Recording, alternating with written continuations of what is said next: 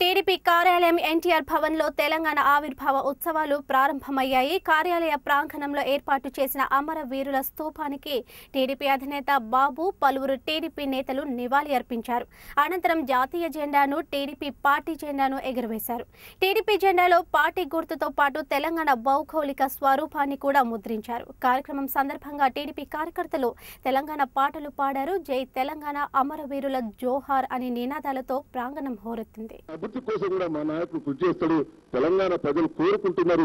ఇవాళ తెలంగాణ ప్రజలు పెద్ద ఎత్తున కూడా తెలుగుదేశం కార్యకర్తలు అందరూ కూడా ఈ పండుగ సందర్భంలో పాల్గొనడం విశేషంగా తెలంగాణ ప్రజలకు శుభాకాంక్షలు, అభినందనలు కూడా తెలియజేస్తున్నాం.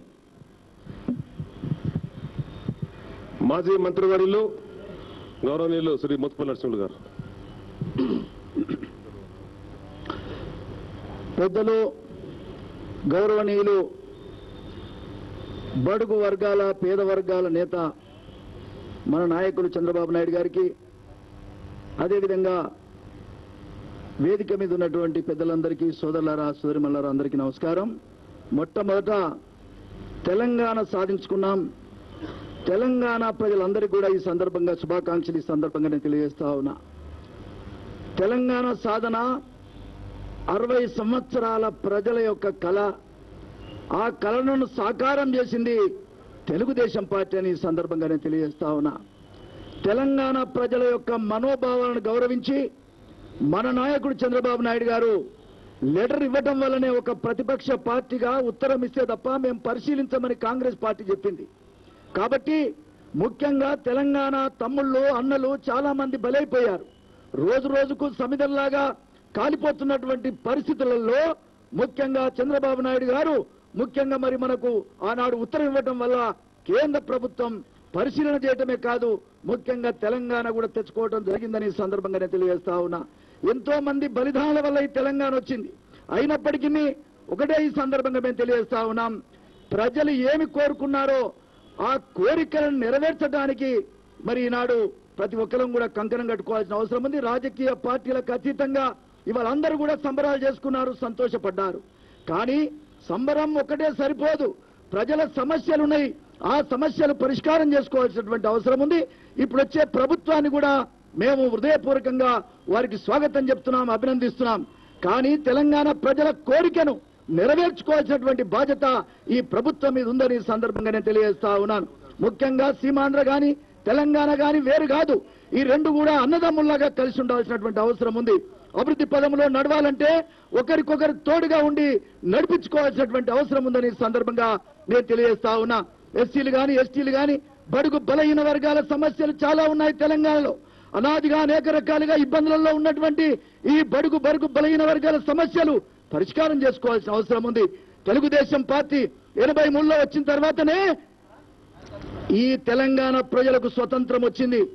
బడుగు బలహీన వర్గాలు మాట్లాడేటువంటి అవకాశం వచ్చింది. పటేల్ పటవారి విధానాన్ని రద్దు చేసుకోవడం జరిగింది.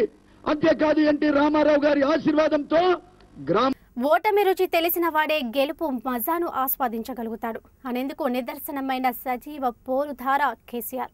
పరాజయ తీరాలపై విజయ గీతాలను ఓలలాడించిన ఉద్యమ సరంగు. పద నిర్దేశం చేస్తారనుకున్న వారు ప్రత్యర్థులుగా మారి వెంటాడితే పరుగులు పెడుతూనే పదునెక్కారు.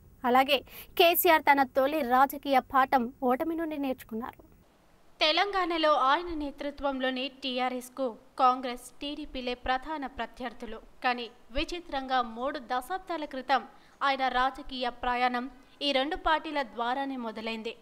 టీడీపీ వ్యవస్థాపక అధ్యక్షుడు ఎన్టీఆర్, దివంగత కాంగ్రెస్ నేత కోట్ల విజయభాస్కర్ రెడ్డిల రాజకీయ వ్యక్తిత్వం కేసీఆర్ను ఎంతగానో ప్రభావితం చేసింది.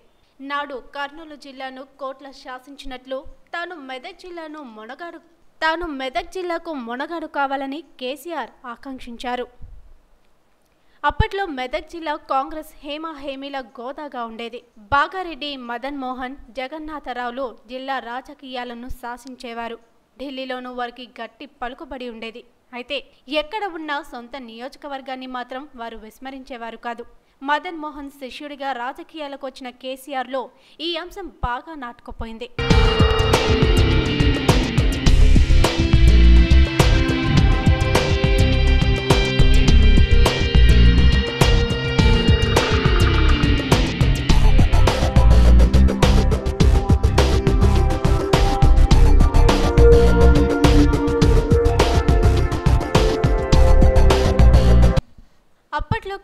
కేసీఆర్ ఉస్మానియా యూనివర్సిటీలో ఎంఏ సాహిత్యం చదువుతున్నారు. 1979లో న్యూఢిల్లీ వెళ్లి అప్పటి ప్రధాని ఇందిరాగాంధీ కుమారుడు సంజయ్ గాంధీని కలుసుకొని ఆయన నాయకత్వానికి జై కొట్టారు. ఈ క్రమంలో 1981లో రాష్ట్ర యువజన కాంగ్రెస్ ఉపాధ్యక్షునిగా నియమితులయ్యారు. 1982లో సిద్దిపేట మండలం రాఘవాపూర్ పిఏసిఎస్ చైర్మన్గా ఎన్నికయ్యారు. అక్కడి నుండి మొదలైన ఆయన రాజకీయ ప్రస్థానం ఆ తరువాత తెలుగుదేశం పార్టీకి మారింది. అప్పట్లో వీచిన ఎన్టీఆర్ గాలి ఈనాడు ప్రముఖులైన ఎందరికో రాజకీయ భిక్ష పెట్టింది. కానీ కేసీఆర్ అదృష్టాన్ని మాత్రం మార్చలేకపోయింది. ఒకప్పటి తన రాజకీయ గురువు మదన్ మోహన్ పై 1983లో పోటీ చేసి ఓటమి పాలయ్యారు. ప్రతి వ్యూహాలతో నిండిన ఎన్నికల రాజకీయాలపై పట్టుని సాధించడం అనుకున్నంత సులువు కాదని తెలిపోయింది.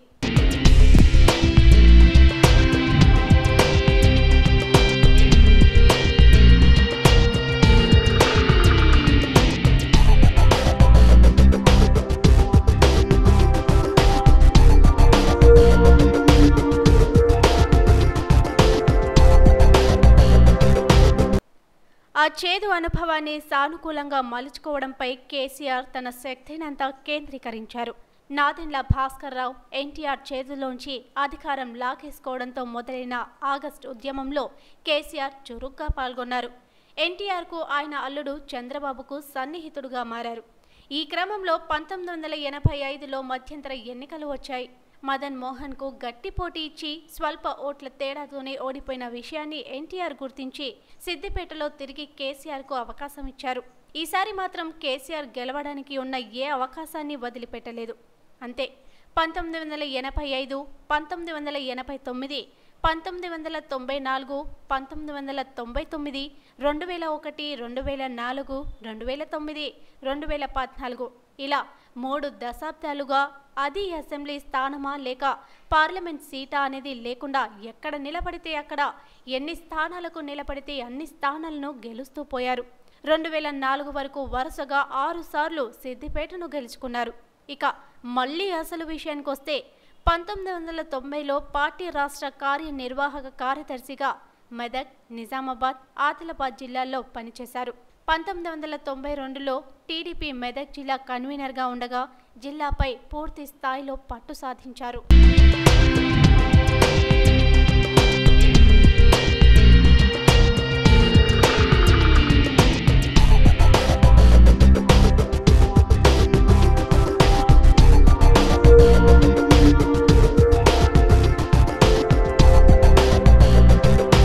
అప్పటి సీఎం చంద్రబాబు కేబినెట్లో 1996లో రవాణా మంత్రిగా పనిచేశారు కేసీఆర్. 2000లో శాసనసభ డిప్యూటీ స్పీకర్గా ఎంపికయ్యారు. విద్యుత్ ఛార్జీల పెంపు నిర్ణయాన్ని వ్యతిరేకిస్తూ 2001 ఏప్రిల్ 27న చంద్రబాబుకు బహిరంగ లేఖ రాసి నిరసన తెలిపారు. డిప్యూటీ స్పీకర్, ఎమ్మెల్యే టీడీపీ ప్రాథమిక సభ్యత్వానికి రాజీనామా చేశారు. టీడీపీ నుండి బయటకు వచ్చిన కేసీఆర్ తదుపరి అడుగు ఏమిటనేది రాజకీయ వర్గాలకు ఆసక్తి కలిగించింది. ఆయనలోని భావి ఉద్యమకారుణ్ణి మాత్రం ఎవరూ గుర్తించలేకపోయారు. అధికార పార్టీని, పదవులను వదులుకున్న కేసీఆర్ తీరును విమర్శించిన వారు ఉన్నారు. ఆయన నిర్ణయానికి దురుద్దేశాలను ఆపాదించిన వారు ఉన్నారు. అయితే అప్పటికి కేసీఆర్ పక్కా స్క్రిప్ట్ సిద్ధం చేసుకున్నారు. ప్రభుత్వం నుండి బయటకు వచ్చిన 20 రోజులకే మే 17న కరీంనగర్ జిల్లాలో తెలంగాణ సింహ గర్జన నిర్వహించారు. తన గురి ఏటో స్పష్టం చేశారు. భారీగా తరలి వచ్చిన జనంతో ఉర్రూతలూగిన ఆ సభ గురించి ఇప్పటికీ చెప్పుకునేవారు ఉన్నారు. అదే స్థాయిలో వరంగల్, నిజామాబాద్లోనూ సభలు నిర్వహించారు. మళ్ళీ తెలంగాణ ఉద్యమంలో తొలి అడుగు వేశారు. సిద్ధాంతకర్త జయశంకర్ నిర్దేశం, తెలంగాణ మేధావులు, కళాకారులు, రచయితల దన్నుతో తెలంగాణ రాష్ట్ర సాధన అనే ఏక లక్ష్యంతో తెలంగాణ రాష్ట్ర సమితిని ఏర్పాటు చేశారు. 2004 సార్వత్రిక ఎన్నికల్లో కాంగ్రెస్తో పొత్తు పెట్టుకున్నారు. అప్పటి యూపీఏ 1 ప్రభుత్వంలో టీఆర్ఎస్ చేరింది. కేసీఆర్కు కార్మిక శాఖ లభించింది. 2.5 సంవత్సరాల అనంతరం 2006 ఆగస్టు 22న మంత్రి పదవికి రాజీనామా చేశారు. తెలంగాణ రాష్ట్ర ఏర్పాటులో కేంద్రం అనుసరిస్తున్న వైఖరికి నిరసనగా ఆయన ఆ నిర్ణయం తీసుకున్నారు.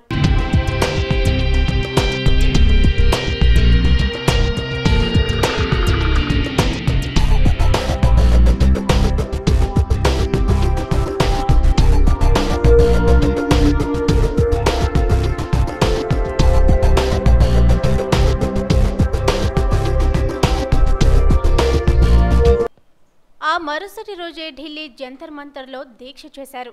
2009 సార్వత్రిక ఎన్నికల్లో టీడీపీ, టీఆర్ఎస్ ప్రధాన భాగస్వాములుగా గ్రాండ్ అలయన్స్ ఏర్పడింది. కేసీఆర్ మహబూబ్ నగర్ ఎంపీగా ఎన్నికయ్యారు. కానీ ఆయన పార్టీ ఆశించిన ఫలితాలను సాధించలేకపోయింది. కానీ ఇప్పుడు అదే ఉద్యమ పార్టీ తాజాగా 2014 ఎన్నికల్లో అత్యధికంగా 63 అసెంబ్లీ స్థానాలను గెలుచుకుంది. దీంతో ఆ పార్టీ ఎమ్మెల్యేలు సమావేశమై కేసీఆర్ను టీఆర్ఎస్ శాసనసభ పక్షనేతగా ఎన్నుకున్నారు. తెలంగాణ రాష్ట్రానికి కాబోయే తొలి ముఖ్యమంత్రి ఆయనేనని అప్పుడే స్పష్టమైంది. తెలంగాణ రాష్ట్ర అపాయింటెడ్ డే జూన్ 2 కావడంతో అదే రోజు ఆయన ప్రమాణ స్వీకారం చేశారు.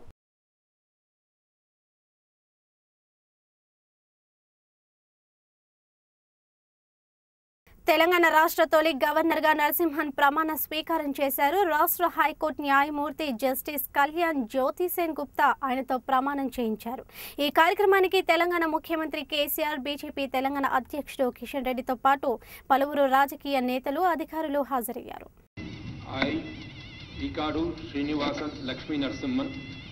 Do swear in the name of God that I will faithfully execute the office of Governor of Telangana.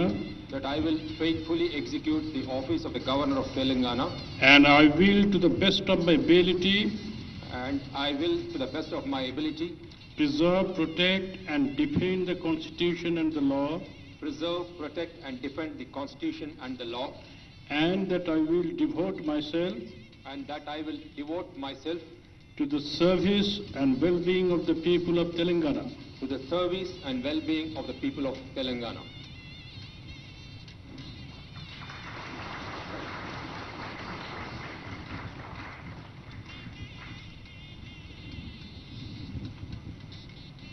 the permission of the Honorable Governor,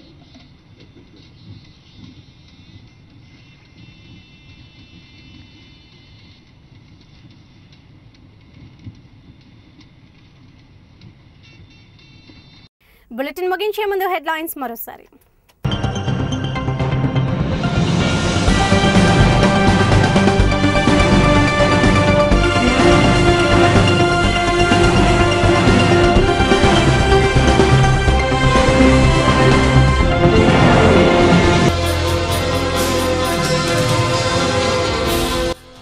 Telangana తొలి ముఖ్యమంత్రిగా కేసీఆర్ ప్రమాణ స్వీకారం, మిన్నంటిన అభిమానుల ఆనందం.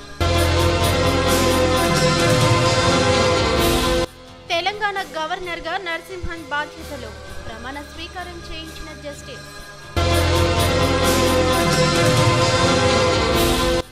అవతరించిన 29వ రాష్ట్రం తెలంగాణలో అంబరాన్నంటిన సంబురాలు.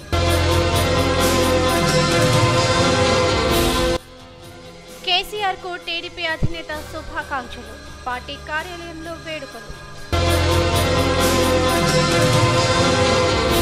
ఇదేపటి ఏపీవ్యూ అప్డేట్స్. మరిన్ని అప్డేట్స్ కోసం stay tune to yes TV. ప్రతి మాట విలువైనది, ప్రతి దృశ్యం అరుదైనది.